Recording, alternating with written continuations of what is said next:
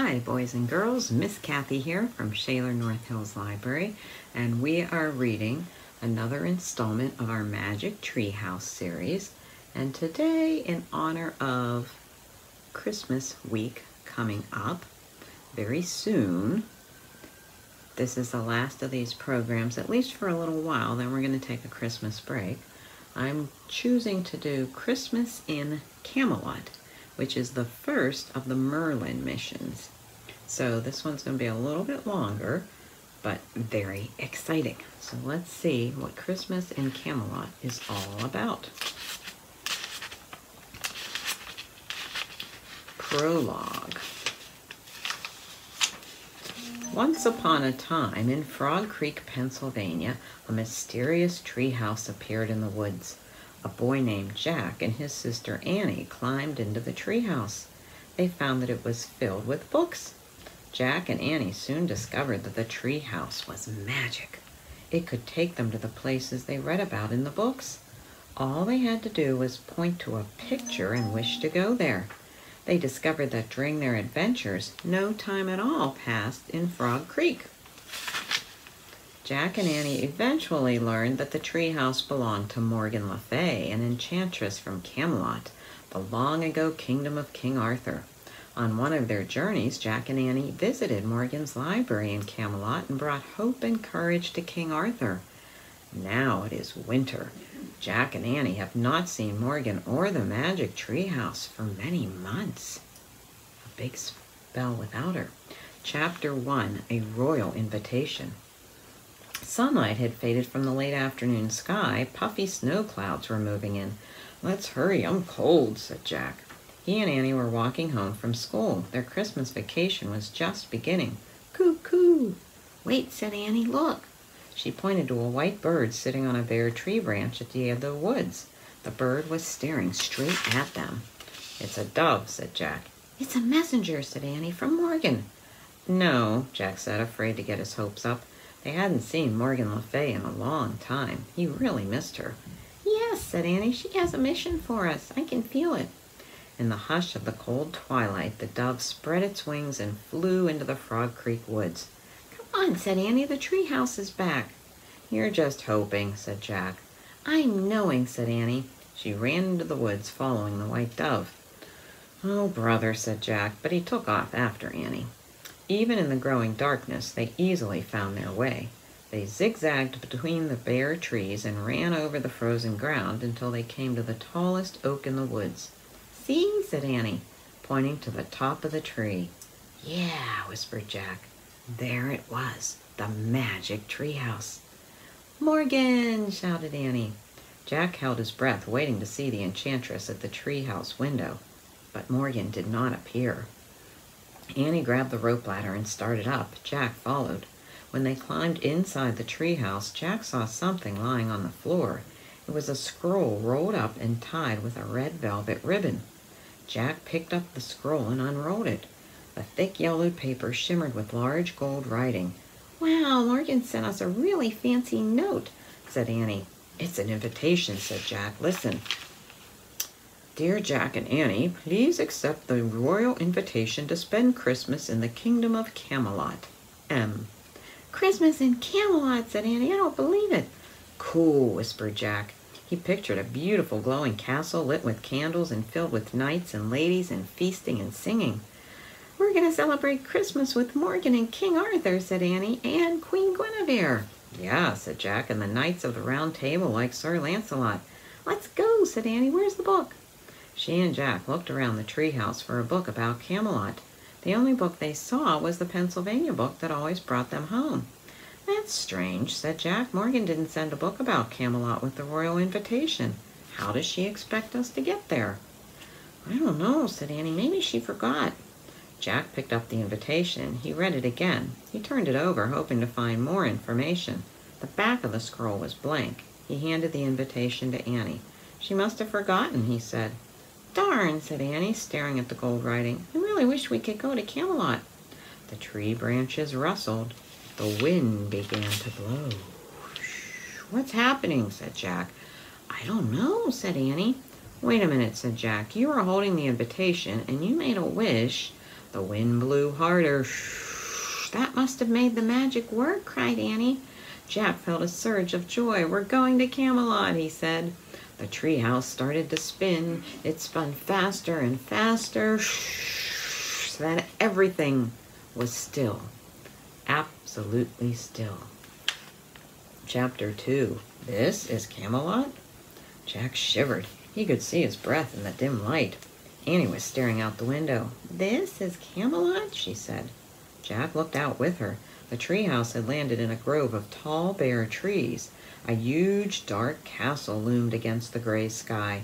No light shone from the windows. No banners waved from its turrets. Wind whistled through its tall towers, sounding sad and lonely. It looks deserted, said Annie. Yes, said Jack. I hope we came to the right place. Jack pulled his notebook and pencil out of his pack. He wanted to write a description of the dark castle. Hey, I see someone, said Annie. Jack looked out the window again.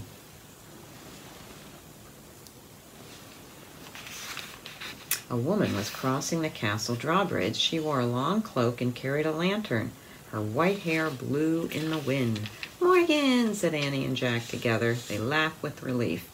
Morgan hurried over the frost-covered ground toward the grove of trees. Annie, Jack, is that you? She called. Of course, who'd you think? Shouted Annie. She started down from the treehouse. Jack threw his notebook into his backpack. He followed Annie down the rope ladder. When they reached the icy ground, they ran to Morgan and both threw their arms around her. I was looking out a window in the castle and saw a bright flash in the orchard, said Morgan. What are you doing here? You didn't send the treehouse for us? Asked Jack. With a royal invitation to spend Christmas in Camelot? Asked Annie. No, said Morgan. She sounded alarmed. But the invitation was signed with an M, said Jack. I don't understand, said Morgan. We are not celebrating Christmas in Camelot this year. You aren't? Said Jack. Why not? Said Annie. A look of sadness crossed Morgan's face. Do you remember when you visited my library and gave King Arthur the hope and courage to challenge his enemy? She asked. Sure, said Jack. Well, Arthur's enemy was a man named Mordred, said Morgan. After you left, Arthur defeated him, but not before Mordred's dark wizard cast a spell over the whole kingdom. The spell robbed Camelot of all its joy. What? All its joy? Whispered Annie. Yes, said Morgan. For months Camelot has been without music, without celebration, and without laughter. Oh no, said Annie. What can we do to help? Said Jack. Morgan smiled sadly. This time I don't think you can do anything, she said. But perhaps it will lift Arthur's spirits to see you both again. Come, let us go inside the castle. Morgan held up her lantern and started toward the drawbridge. Jack and Annie hurried after her. As they walked through the outer courtyard, the frozen grass cracked under their sneakers. They followed Morgan over the bridge and through a tall gate. There were no signs of life in the castle's inner courtyard. Where is everyone? Annie whispered to Jack. I don't know, he whispered back. Jack really wished they had a book about Camelot. It might help them understand what was going on. Morgan led them to a huge archway with 2 wooden doors. She stopped and looked at them. I'm afraid no book would help you tonight, Jack, she said. Jack was startled that Morgan had read his thoughts. Why not? Asked Annie. On all your journeys you visited real places and times in history, said Morgan. Camelot is different. How? Said Jack. The story of Camelot is a legend, said Morgan. A legend is a story that begins in truth, but then imagination takes over. Different people in different times tell the story. They use their imagination to add new parts. That is how a legend is kept alive. Tonight we'll add our part, said Annie. Yes, said Morgan, and please, I beg you, in the lantern light she looked very serious, do not let the story of Camelot end forever. Keep our kingdom alive. Of course we will, said Annie. Good, said Morgan. Come then, let us go into the great hall and see the king. Morgan lifted an iron latch and pushed open the heavy doors. Jack and Annie followed her into the dark castle. Chapter 3, The Knights of the Round Table. A pair of torches dimly lit the drafty entrance hall of the castle. Shadows danced on the warm tapestries. Wait here, said Morgan. I will tell the king of your arrival. She headed through the huge stone archway that led to the great hall. Let's peek in, Annie said to Jack. Jack pushed his glasses into place. He and Annie walked quietly over to the big arch and peered in. The ceiling of the great hall towered high above a stone floor. At the far end of the room, King Arthur and his knights were sitting around a huge round table. They all wore brown tunics. They had shaggy hair and beards. Their names were carved in gold letters on the back of the chairs. "The Knights of the Round Table," whispered Jack.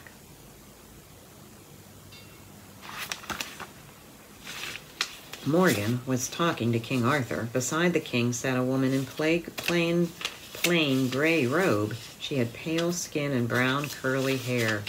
"Queen Guinevere," whispered Annie. Morgan left the king, and Jack and Annie moved quickly back into the shadows. A moment later, Morgan appeared. "I told the king that 2 special friends of his have just arrived," she said. "Come with me." As they walked with Morgan through the great hall, Jack shivered. The huge room was draught and damp. There was no fire in the fireplace. The stone floor was so cold that Jack could feel the chill through his sneakers. They stopped near the round table. King Arthur stared at them with his piercing gray eyes. "Greetings from Frog Creek," Annie said to the king and queen. Annie bowed, and Jack bowed too. The queen smiled, but King Arthur did not. "Your Majesty, you remember Jack and Annie," said Morgan. "You met them last summer in my library." "Indeed, I shall never forget them," King Arthur said softly. "Greetings, Annie. Greetings, Jack. How do you come to be in Camelot on this bleak night?" "We came in the magic tree house," said Annie. A shadow crossed the king's face. He looked at Morgan. "No, your Majesty, I did not use my magic to bring them here," she said.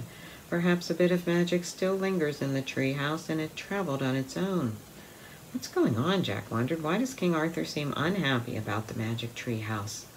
King Arthur looked back at Jack and Annie. "However you have come, you are welcome in my kingdom," he said. He turned to the Queen. "Guinevere, these are the 2 friends who once gave me hope and courage in a time of need." Queen Guinevere smiled again, but there was a sad look in her eyes. "I have heard much about you," she said. "I have heard about you too," said Annie. "Allow me to present my knights," said King Arthur. "Sir Bors, Sir Kay, Sir Tristram." As the king named each knight, Jack and Annie nodded shyly. The knights nodded at them in return.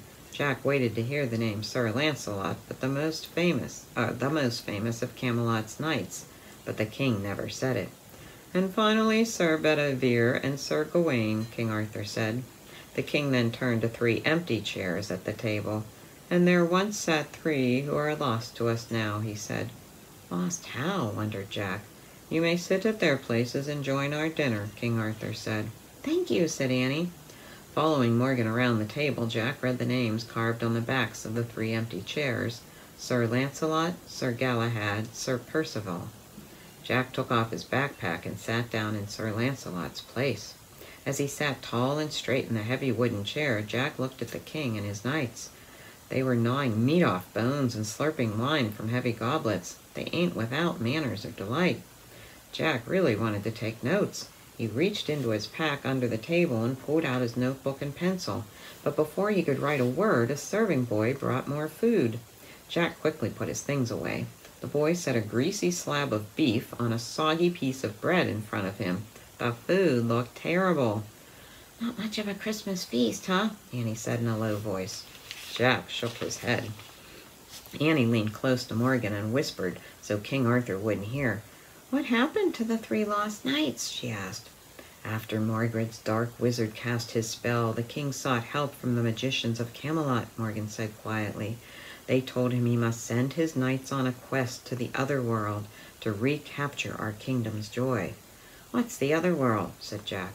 "It is an ancient enchanted land beyond the edge of the earth," said Morgan, "the place where all magic first began." "Wow," whispered Annie. "The king chose his 3 bravest knights to journey there," said Morgan. When they did not come back, Arthur turned against his magicians. He blamed magic for all of Camelot's woes. Hence, he has banned magic of any kind from the kingdom forever. "But you're a magician," whispered Annie. "Did the king turn against you, too?" "Arthur and I have a long friendship," said Morgan. "He has allowed me to stay in the castle as long as I promised not to practice the art of magic ever again." A feeling of dread crept over Jack. So, does that mean the magic treehouse is... Morgan nodded. Yes, banished from Camelot, she said. I'm afraid this will be your last journey, and the last time we see each other. Her eyes filled with tears. She looked away. What? The last time we see each other forever? Said Annie. Before Morgan could answer, the wooden doors swung open with a bang. A wind rushed through the great hall. The torches and candles flamed brighter, making the shadows leap wildly on the walls. The sound of hoofbeats filled the room. A knight on a huge horse rode through the arched doorway. The knight was dressed all in red, from his shining helmet to the long cloak on his back. His horse was dressed all in green, from the armor that covered his head to the cloth that hung from his saddle. Oh, wow, breathed Annie. A Christmas night. Chapter 4, Who Will Go? I have come to see Arthur the King, the Christmas knight said. His deep voice echoed from inside his helmet. His red armor gleamed in the firelight. King Arthur stood up. He stared fiercely at the knight, but he spoke in a calm, steady voice. I am Arthur the King, he said. Who are you? The knight did not answer Arthur's question. So, you are the legendary King Arthur of Camelot, he said in a mocking voice, and these must be the famous knights of the Round Table. Yes, said King Arthur, and again I ask, who are you? The Christmas knight still did not answer Arthur's question. The spell of the dark wizard has robbed Camelot of its joy, said the Christmas knight. Has it robbed you and your men of your courage as well? You dare to question our courage? King Arthur said in a low, angry voice.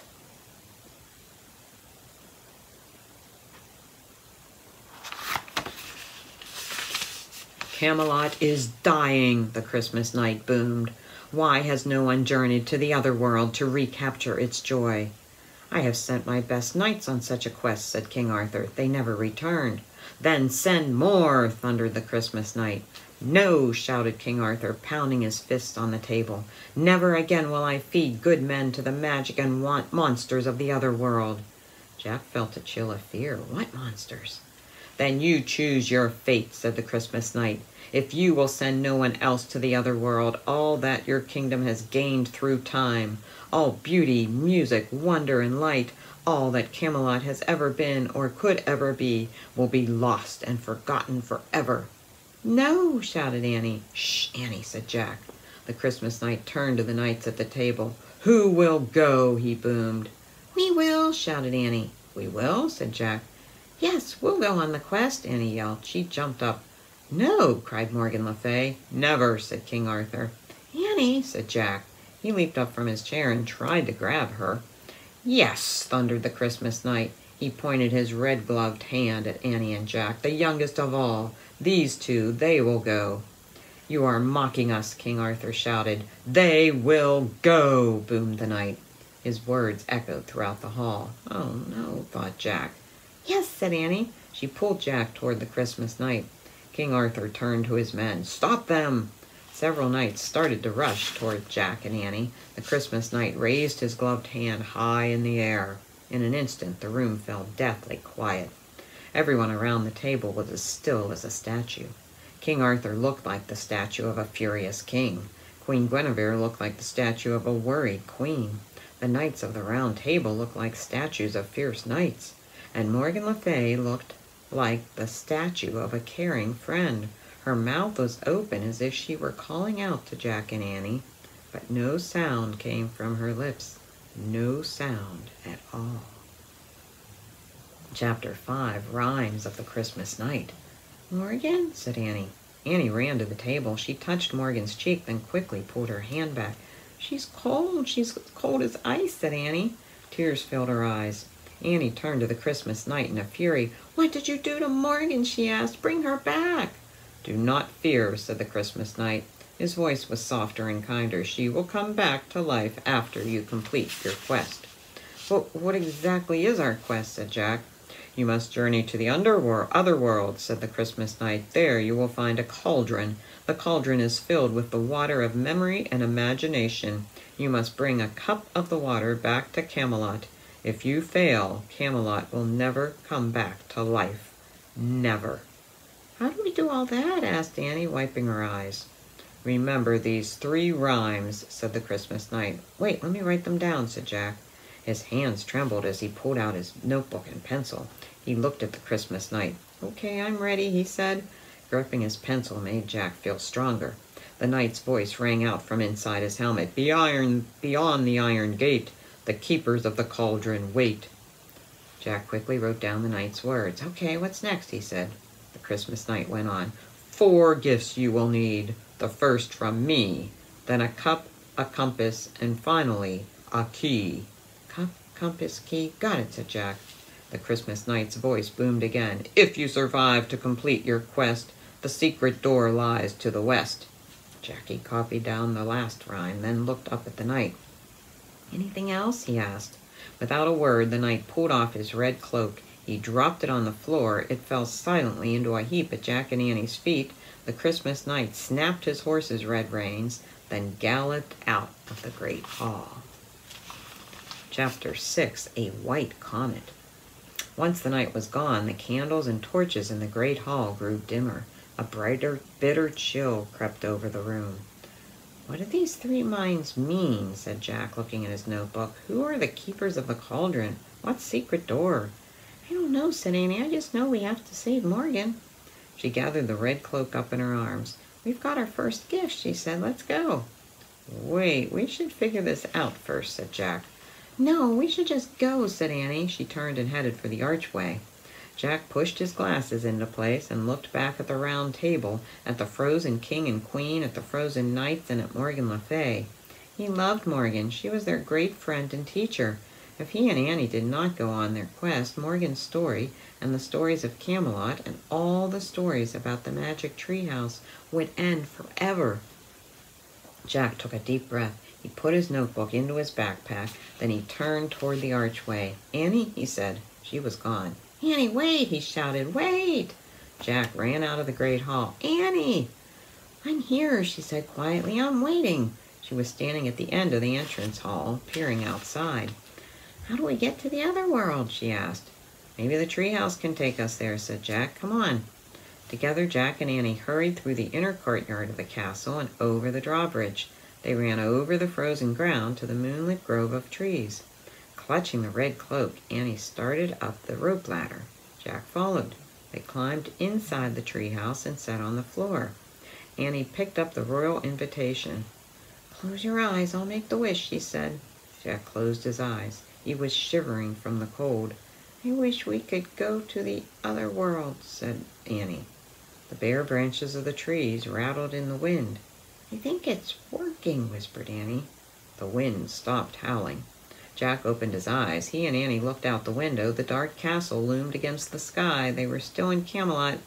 It didn't work," said Jack, his teeth chattering. "Yes, it did," whispered Annie. "Look down." Standing below the treehouse was the biggest deer Jack had ever seen. The deer was staring up at them with amber eyes. His huge antlers seemed to glow in the cold moonlight. Most amazing of all, the deer was completely white as new fallen snow. "A white stag," said Jack. Puffs of frosty air blew from the stag's nostrils. He stepped toward the treehouse and shook his giant head. "He's come to take us on our journey," said Annie. "People don't ride deer," said Jack. But Annie had already started down the rope ladder. Jack watched from the window as she walked to the stag and spoke softly. The stag knelt. Annie climbed on his back. "Come on," she called to Jack. "Bring the cloak." Okay, said Jack. He gathered up the heavy velvet cloak. Clutching it against his chest, he climbed down the rope ladder. He hurried over to Annie and the white stag. "Put on the cloak and climb up behind me," said Annie. Jack put the cloak on over his backpack. He pulled it around his shoulders and buttoned it at the neck. As the cloak fell down around his body, the soft, smooth cloth made him feel warm and safe. "Ready?" said Annie. "Yeah," said Jack. He climbed onto the stag's back behind Annie. The white stag slowly stood up. Annie leaned forward, putting her arms around its neck. Jack leaned forward too and held on to Annie.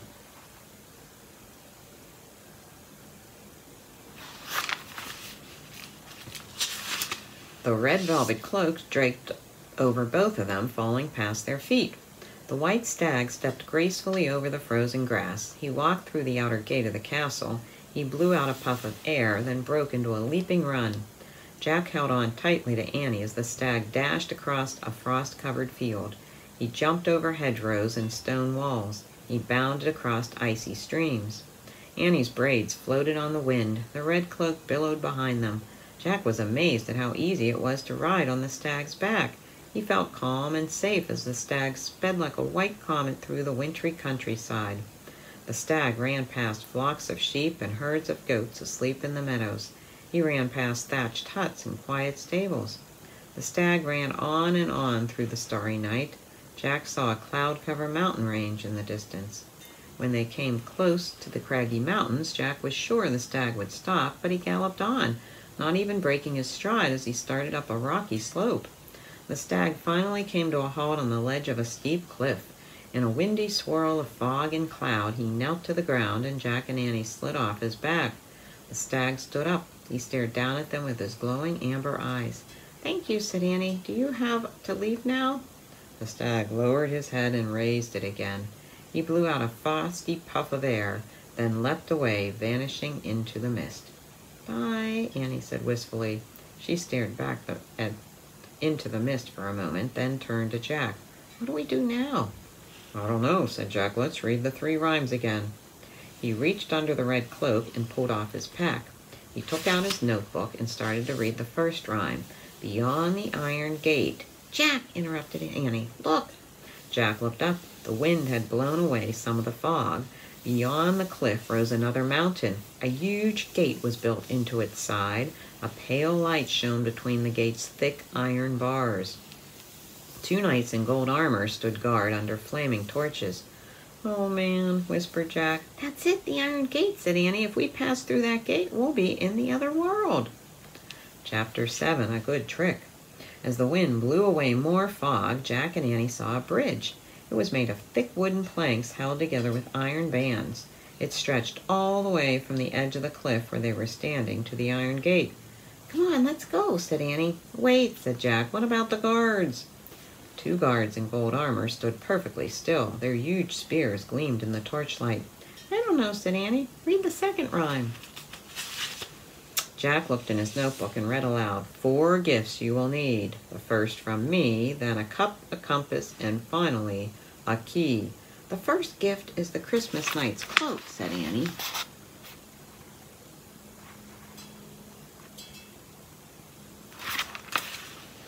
"Yeah, I guess it's supposed to help us somehow," said Jack. He unbuttoned the cloak from around his neck, then he held it out to get a good look at it. "Maybe it can make us invisible," said Annie. "That's nuts," said Jack.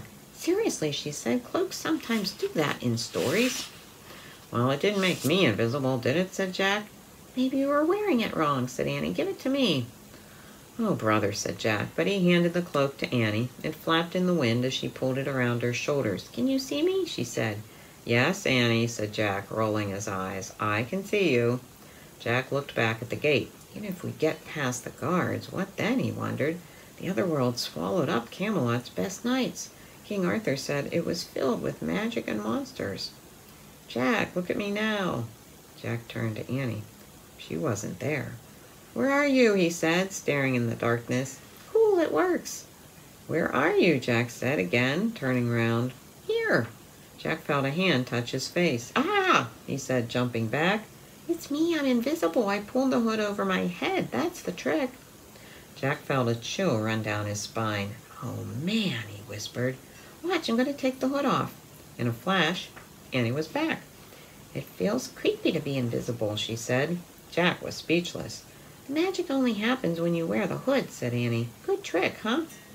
Yeah," said Jack. He shook his head. "This is just too weird." "Don't worry about it being weird. It's a great way to get past the guards," said Annie. "Plus, it's a way to hide in the other world. We don't know what we'll find there, right?" "Yeah, all right," said Jack. "Okay." "Good," said Annie. "Now stand beside me and don't move." Jack put away his notebook. Annie threw the velvet cloak over his shoulders and backpack. "Great, it's big enough for both of us," she said. She carefully arranged the folds around them. Then she pulled the huge hood over both their heads. Jack looked down. He couldn't see his body at all. He felt like he couldn't breathe. In a panic, he threw off the hood. "I hate that," he said. "I told you it's creepy," said Annie, "but if we don't wear it, we won't get past the guards." "Yeah, I know, and we won't have protection in the underworld," said Jack. He took a deep breath. "Okay, let's do it." And he pulled the hood up again. "I'll hold on to the hood so it won't blow off," she said. "You just think about getting across that bridge, nothing else." "But I can't see my feet," said Jack. "You don't need to see your feet to walk," said Annie. "Come on, do it for Morgan." "Right," said Jack. He and Annie stepped onto the bridge. "Whatever you do, don't look down," said Annie. As they started over the bridge, the wind whistled around them. Jack couldn't help it. He looked down. Not only was his body missing, but the fog beneath the bridge was moving in a wild, spinning swirl. Jack felt dizzy and faint. He stopped. "Keep going," whispered Annie. Jack took a deep breath and looked straight ahead. Then he started walking again. He went slowly, step by step, toward the pale light beyond the bars of the gate. In the flickering torchlight, the guards looked like giants. As Jack and Annie slipped invisibly by them, Jack held his breath. "How will we open the gate?" he wondered. "Whoosh!" said Annie loudly. Jack's heart nearly stopped, and Annie lost her mind. "What are you doing?" he whispered. "I'm the wind," Annie whispered back. "Whoosh!" Annie gave the gate a shove. It swung open as if pushed by the wind. Jack looked back and saw that the guards had turned in their direction. "Quick," whispered Annie. She and Jack moved silently through the gateway. "Whoosh!" said Annie. She pushed the gate back. It shut with a clang. Through the bars, Jack saw the guards face the bridge again. "Good work," he said to America. "Good work," he said to Annie. "Thanks," she said. Jack and Annie then turned away from the gate. "Oh," whispered Annie. "The other world," whispered Jack. Chapter 8, The Other World. The other world was completely different from the dark, cold world Jack and Annie had just left behind. They were standing at the edge of a pale green meadow. The meadow was bathed in warm, rosy sunlight. 3 horses, one black, one brown, one gray, were grazing nearby. On a hillside beyond the meadow, red and purple flowers sparkled like bright buttons. "It's so nice here," said Annie. "Yeah," said Jack. "Maybe we won't need this anymore." He pulled the hood off the cloak off their heads. He was relieved to see Annie's face and to see himself. "What was the first rhyme again?" asked Annie. Jack took out his notebook. He found the first rhyme and read aloud, "Beyond the iron gate, the keepers of the cauldron wait." He looked around warily. "I wonder where the keepers of the cauldron are," he said. "What do you mean?" asked Annie. "We just sneaked past them, remember? Whoosh!" "I don't know," said Jack. "The rhyme says beyond the iron gate. Those guards were standing in front of the gate. They weren't beyond it." "Shh!" said Annie. "Listen." From over the hill came the faint sounds of sweet, joyful music. "Maybe the keepers of the cauldron are playing that music," said Annie. "Maybe," said Jack. He listened for a moment and smiled. The music made him feel light and happy. "Let's go meet the keepers," said Annie. "Not so fast," said Jack. "Shouldn't we be invisible again, just in case?" "I guess so," said Annie, sighing. Jack pulled the hood of the cloak over their heads. Together they started walking invisibly across the soft meadow. They passed the 3 horses and climbed the flower-covered hill. At the top they looked down. "Oh, man," said Jack. The hill sloped gently down into a misty green glade. In the middle of the glade, a band of musicians played flutes and pipes, drums and violins. Around the band, hundreds of dancers danced in a huge circle. "The keepers of the cauldron," said Annie. The dancers and musicians were smiling and laughing. They wore blue coats and green coats, white gowns and yellow gowns. They wore sparkling red slippers and hats with colored feathers. The dancers looked like people, except they all had glittering gold skin and wings that shimmered in the mist like spun silver. "They're beautiful," said Annie. "Yeah, they are," said Jack. "I don't think we need to be invisible with them," said Annie. "I think you're right," said Jack. He and Annie threw off the red cloak. They left it in the dewy grass and ran down the hillside to the winged dancers. The dancers paid no attention to them. They just kept going around and around in their joyous circle. "I feel like dancing with them," said Annie. "Me too," said Jack. It was strange. He was usually shy about dancing, but he wanted to join this dance more than anything. Jack pulled off his backpack As he set it down, he saw 3 swords lying in the grass, but he didn't stop to wonder about them. The music was calling. The winged dancers broke their circle and welcomed Jack and Annie into their dance. Annie held Jack's right hand as he grasped the slender golden hand of the dancer on his left. The dancer smiled down at him, but she didn't have any lines or wrinkles on her face. All the dancers looked very young, yet they seemed ancient at the same time. As Jack danced around in the circle, his heart leapt, his spirits soared, his glasses fell off, but he didn't care. He kept dancing. As he danced, everything in his mind became a blur. He forgot about Morgan and Camelot. He forgot about the quest for the water of memory and imagination. He forgot all his fears and worries. "Jack, look!" Annie cried. Jack looked at her. "Hi!" he shouted, laughing. "No, don't look at me," she called. "Look there. Look across the circle." "I can't see," he said. "3 knights," Annie shouted. "3 knights dancing." "Great!" Jack shouted. "No, Jack, they look awful. They look sick," Annie yelled. She pulled away from the circle and tumbled back into the grass. "Jack," she called, "stop dancing." But Jack didn't want to stop. He wanted to dance to the wild music forever. Forever and ever and ever.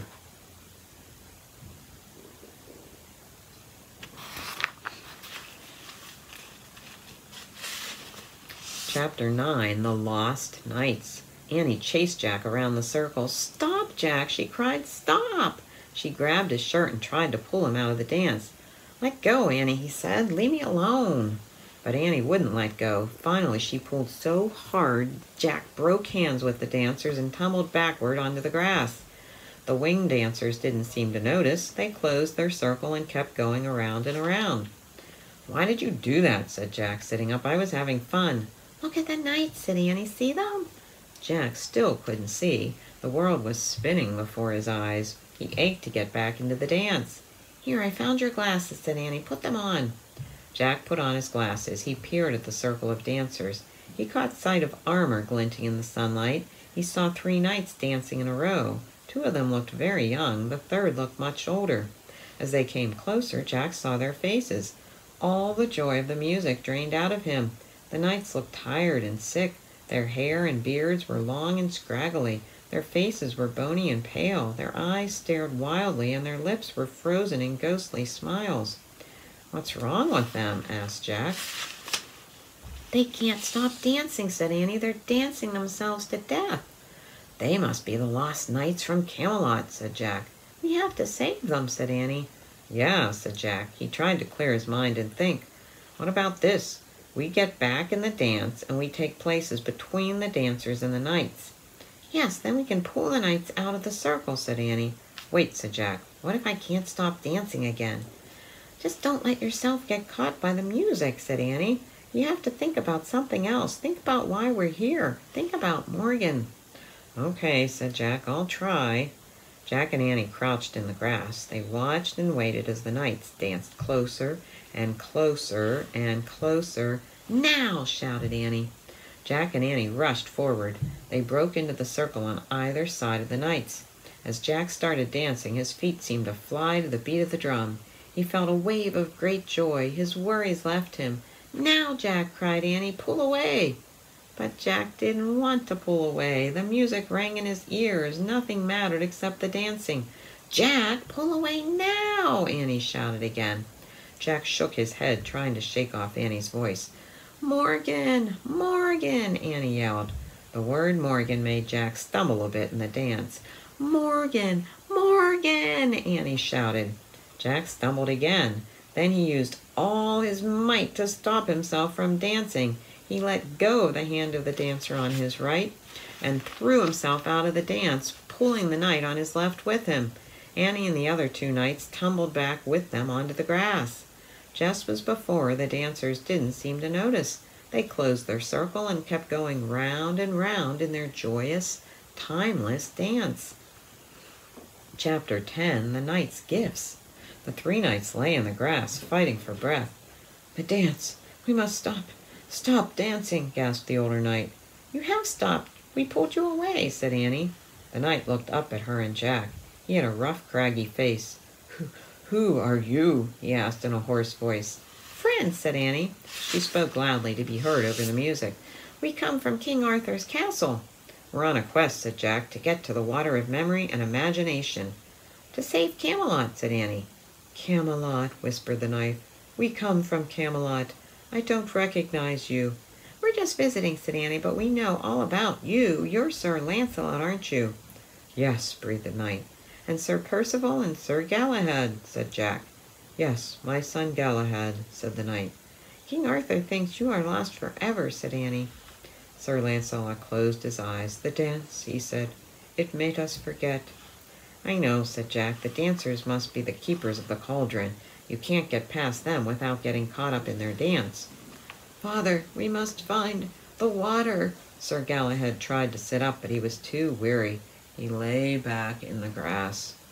That's okay, we're here now, said Annie. You should all rest. Sir Galahad closed his eyes. Yeah, don't worry, said Jack. Annie and I will find the magic water for Camelot. But you are just children, said Sir Percival, the third knight. You must wait for us. There's no time to wait, said Jack. Camelot is dying, said Annie. We have to hurry. Then you must take this, said Sir Galahad. He reached into a leather pouch that hung around his shoulder. He took out a silver cup. With a trembling hand, the young knight gave the cup to Annie. A cup, she said. Take this too, said Sir Percival. He pulled a small wooden box from a bag that hung from his belt. He handed it to Jack. Jack opened the lid. In the middle of the box was a pointer with markings all over it. A compass, said Jack. And this, said Sir Lancelot. He took a silk cord from around his neck. A glass key hung from the cord. A key, whispered Annie. Lancelot handed the key to Annie. She and Jack looked at it closely. Then Annie hung it around her neck. When she turned back, all the knights were fast asleep. Sweet dreams, Annie said gently. You guys need a long nap.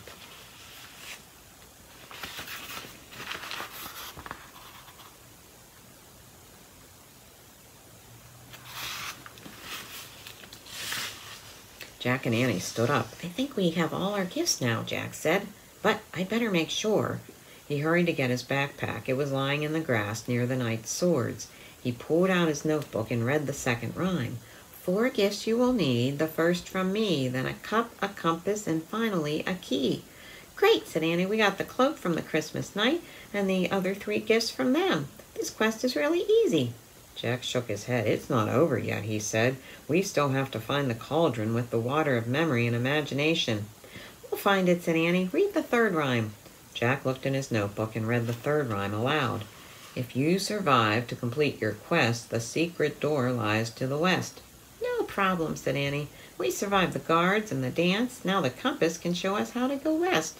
And the key will unlock the secret door and will fill the cup with water from the cauldron. See, it's all easy. Jack still felt worried. A little too easy, he thought. What are we waiting for, said Annie. Let's go. Jack looked down at the compass. Okay, he said. The pointer's pointing north, so west must be that way. He pointed left toward a thicket of bushes and small trees. Great, said Annie. Here, carry the cup in your pack. Jack put his notebook and the silver cup into his pack. Then he and Annie started into the thicket. They ducked under branches and pushed past bushes. Thorns scraped their hands. Twigs snapped against their faces. Jack kept checking the compass. Could they really be searching in the right place, he wondered. What kind of door would they find in a tangled thicket? Listen, said Annie, it's so quiet now. The thicket had grown eerily silent. No birds called from the bushes. No music could be heard in the distance. Jack checked the compass once more. It says we're still going west, he said. I just hope this thing works. It works, Annie said softly. Look. Annie was holding back a leafy branch. She pointed to a rocky hillside beyond the thicket. Halfway up this hillside was a ledge. Between 2 giant boulders on the ledge was a shining glass door.